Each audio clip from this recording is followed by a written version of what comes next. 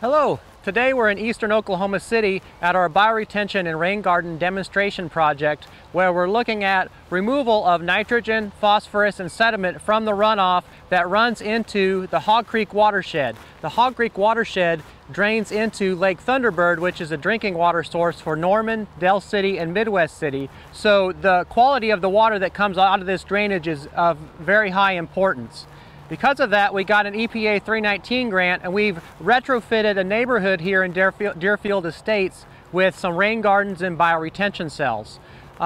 Rain gardens and bioretention cells are generally considered about the same thing, but a lot of times the difference is a difference of scale. So we're going to start out here with something that I would probably call a rain garden, which is more of a residential scale, and build into something that's a larger scale that would more generally be called a bioretention cell.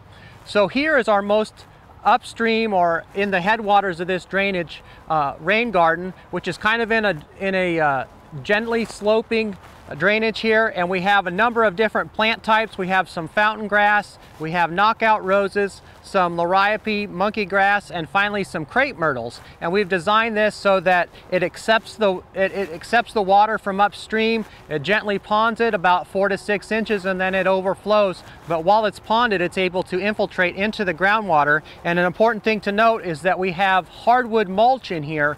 The hardwood mulch is denser. It's not going to float off like the rest of our lighter mulch would that you would typically use in your landscape.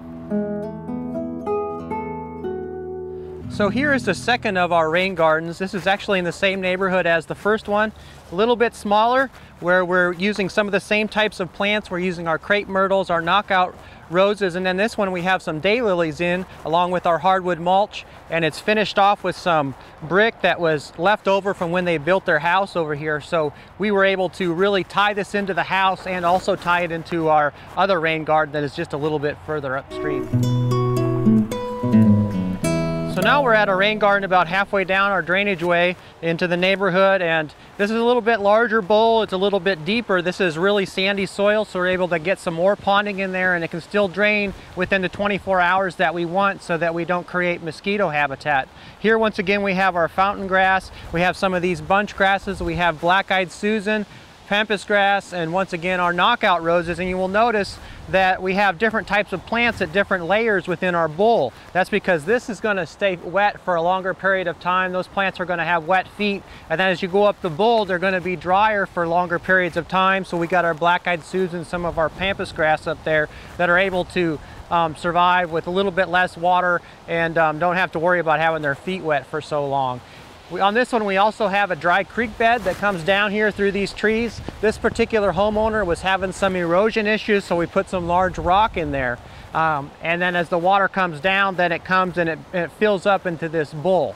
One thing that we do need to keep an eye on, and one thing that we actually had to work with this year, is that there may be sediment sources that arise upstream of your rain garden that you weren't aware of or weren't existing when you put your rain garden in. So this happened at this neighborhood where the neighbor put their garden in this year after we had constructed it last year. So we'll go up here and we'll look at some of the things that we did to kind of keep that sediment out of our rain garden.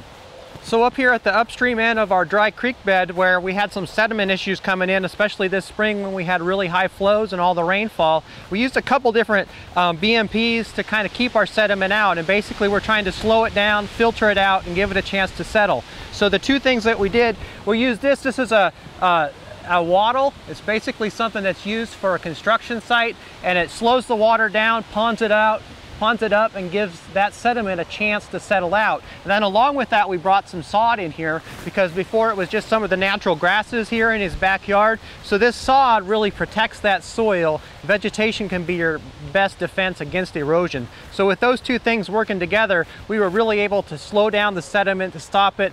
It might require a little bit of clean out, but hopefully next year we won't get record-breaking rains again and we won't have to have that issue. But that's something that you need to keep an eye on.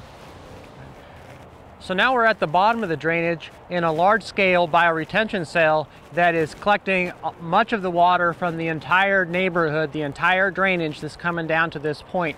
This is about an 8,000 square foot bioretention cell that is located just outside of the 100-year floodplain, and it has about 6 inches of sand media underneath it with a under drain system. We want to have this drain, but because it is lower down in the watershed, the water table is a little bit higher, so we have an under drain system in there so that once again we can drain this in 24 to 48 hours.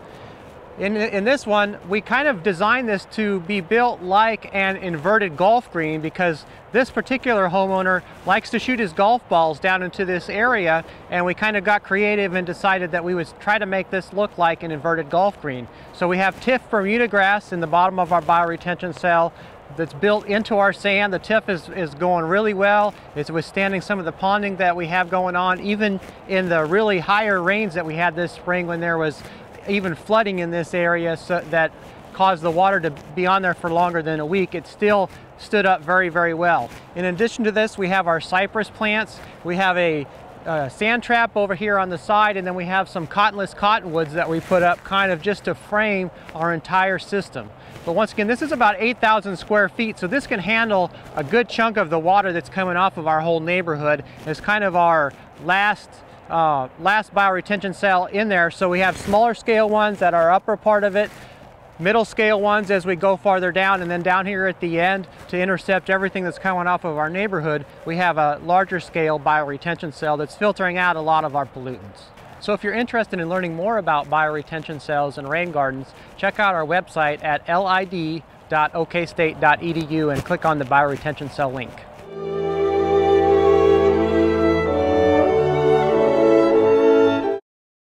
We hope you enjoyed this video. It's part of our Oklahoma Gardening YouTube channel. You can also find even more videos on our OK Gardening Classics YouTube channel. And join us on social media for great gardening tips, photos, and discussion.